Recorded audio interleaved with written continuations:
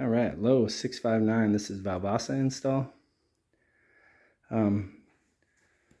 There's just one item missing. This end dishwasher end panel. She wants it cut down to 1.5 inches, but order the 3-inch full all the way down to the floor, not with a toe kick, but a full 3-inch sided all the way down to the floor dishwasher end panel to complete this install. I did this as a temporary so she can do her countertop. Also had that moved up so the microwave could fit.